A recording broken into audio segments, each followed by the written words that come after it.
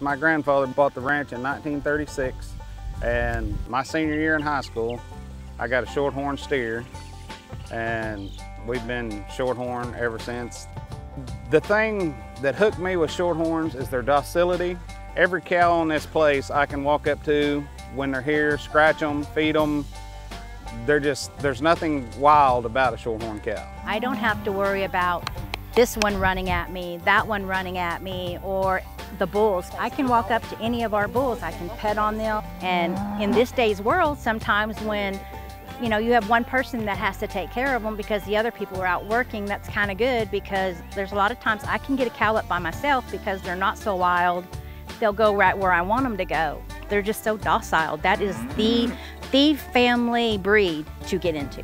The Shorthorn Association has done a great job of moving forward with EPDs and marbling numbers. I mean, you can lay any steak down there you want to, but I promise you, you'll pick the Shorthorn steak out as the best steak on the plate. We really want to get more into the selling of the beef part of it, which we have started some of that, but we're wanting to get a little bit bigger herd. The people in the Shorthorn business are amazing. Everybody wants to help everybody. Well, when we first got into this and we first went to our very first show, we had no clue on basically really what to do. And yeah, you're competing, but everybody will help everybody regardless of what it is. They all know that we're there for the same thing. We're here to help the kids. And whether that be in show or if they want to start their own commercial herd, we're going to help anybody that calls us.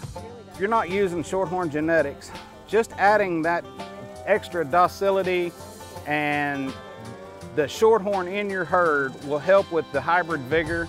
The calves will be outstanding, they will grow good, and so it's just amazing what you'll do if you add that Shorthorn cow in your herd. They're just an outstanding animal.